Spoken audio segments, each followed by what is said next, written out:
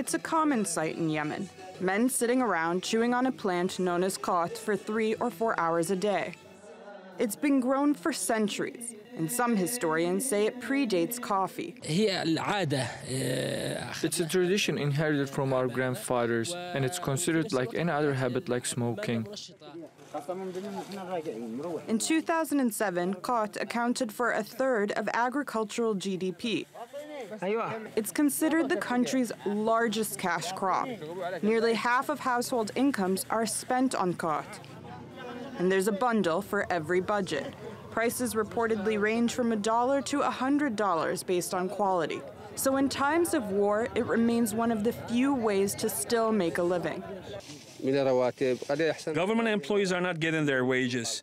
The best thing to do nowadays is to work in khat industry. Even the government employees have become khat merchants. But the leaves are a stimulant. They're structurally similar to amphetamines.